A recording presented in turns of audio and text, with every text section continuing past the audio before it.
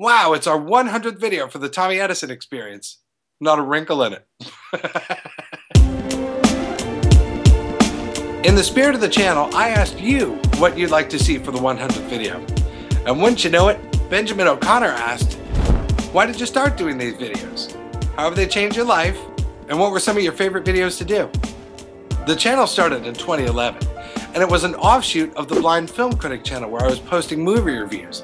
And you guys were curious about a lot of things about my life. So rather than answer in text, I thought I'd answer them in videos. You know, questions like, how do you cook food alone? That's all. Uh-oh. How do you cross the street?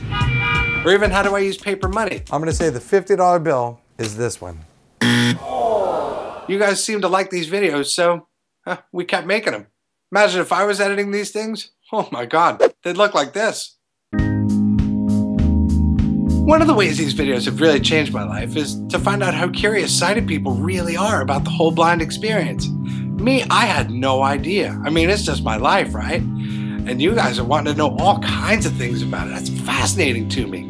And I really learned a lot when I asked sighted people questions, and you guys responded in comments, in emails, and you made some incredible videos too, trying to explain all these things that I was curious about. For example, I learned that sighted people don't see everything at the same time. You know what I mean? They're not looking at every single thing that's going on around them. That you really can lose stuff. I mean, just the same way I do. You just forget where you put something, you don't know where it is, and even losing your own car in a parking lot of a mall. So I can understand how they can look the same. You got a red Mustang. Look, there's 6 of them. What are you doing at a car show? No.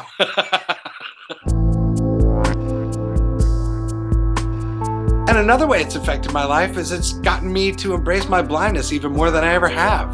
I mean, this is stuff I never really talked about until I started talking about it with you in these videos, you know? This is something that as a kid I didn't really talk about too much, and I sort of pushed it aside.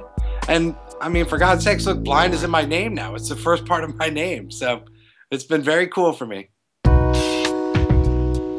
So my favorite videos? Well, color's gotta be one of my favorites. I mean, that was a real departure for me because I was trying to explain something that I'd never really explained before, you know? And I was talking about things and trying to let you get inside of my head to see how I experience the world and how I experience, you know, these colors or lack thereof. What Blind People Fear is another one. I was just watching that this morning and I couldn't believe, you know, how vulnerable I was in that video, talking about being afraid as a little kid and covering my ears. And I'm still scared of Justin Timberlake movies. One that a lot of people probably haven't seen is one of my favorites to watch. It makes me laugh every single time. It's old-fashioned ball breaking. And all it is I just throw an old friend of mine, Tad, under the bus and watch what happens. You're gonna have a slice? Yeah, why not? I didn't think you liked this pizza. Come on. It kills me every time. Can blind people open their eyes? I love that one too. It's just sort of trippy, you know, it's kind of a cross between Fireside Theater and I'm not even sure what. The comments on that video have been so interesting to me. People say that my eyes are so beautiful when I open them up. Really? Well, thanks. How a blind person experiences VidCon was so much fun to make.